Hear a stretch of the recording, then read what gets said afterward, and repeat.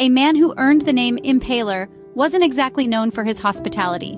Meet Vlad the Impaler, the chilling inspiration behind the famed Dracula character. Born in 1431 in Romania's Carpathian Mountains, his father's membership in the Order of the Dragon significantly shaped his later life. This was only the beginning of a life steeped in blood and violence. Vlad's youth was spent in a turbulent era, shaping him into a fearsome ruler. As a hostage in the Ottoman Empire, he learned the ways of power and cruelty. These harsh lessons forged his brutal ruling style, a chilling blend of strategy and savagery. His reign of terror was about to begin. Once on the throne, Vlad's lust for power and blood was insatiable.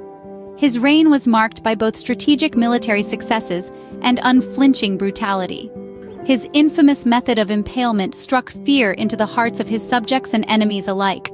This wasn't a leader who merely ruled, he terrorized. His barbarity was such that his very name became a byword for fear.